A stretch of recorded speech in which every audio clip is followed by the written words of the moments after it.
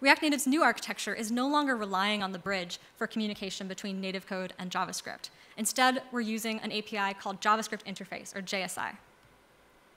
JSI is how we interact with the JavaScript engine from C++. It's an engine-independent API, which means that it works for JSC and for Hermes. And we use JSI to create the JavaScript runtime, load the JS bundle, and then most importantly, calling functions between C++ and JavaScript.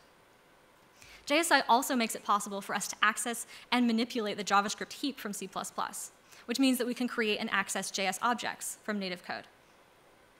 By using JSI directly instead of relying on the bridge, we can reduce the overhead for communication between native code and JavaScript.